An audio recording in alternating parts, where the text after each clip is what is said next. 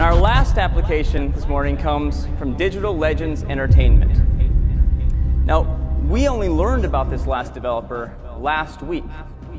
They're based in Barcelona, Spain, and they only started on the SDK 2 weeks ago. Hello everyone, I'm Dark Respawn. Digital Legends is officially gonna shut down Respawnables. They're gonna stop making updates for Respawnables. I don't play this game much anymore, but it's crazy that it's getting shut down. If you could describe Respawnables in 2 words, wasted potential would be the most accurate term, because Respawnables is a victim of wasted potential. And in this video, I'm going to discuss the history of it and what went wrong with this game. Respawnables was first released in late 2012 by Digital Legends Entertainment on iOS and Android.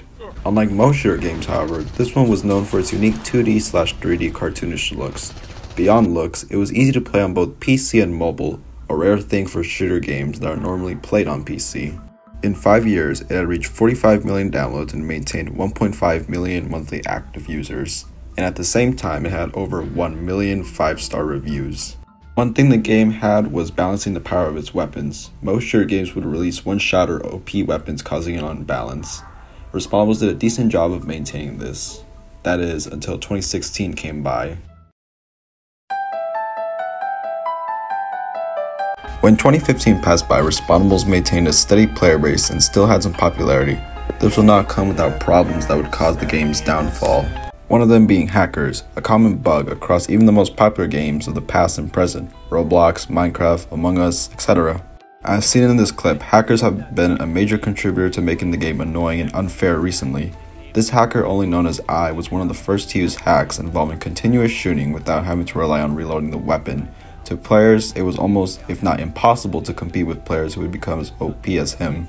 Hackers would continue to haunt this game, decreasing the player base due to how boring matches would become. Another cause was the fact that the game turned into a pay-to-win type of game. If you wanted to be the best player, spend some money, that was it.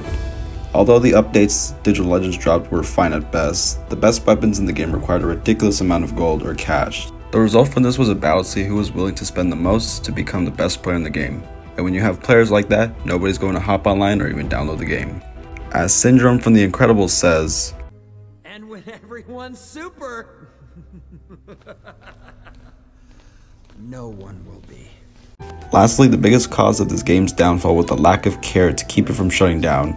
Games aren't 100% perfect, which is why the audience requests changes or add-ons to keep the game from becoming stale. Without giving people a reason to play, games can lose its audience and become irrelevant.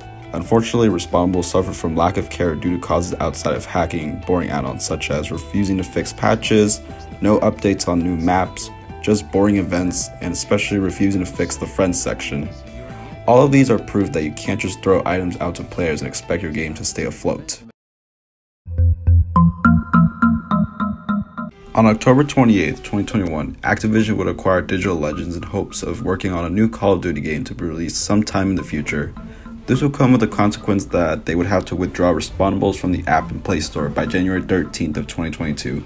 The company made a post on Twitter about the final updates and how this was a ride into the sunset.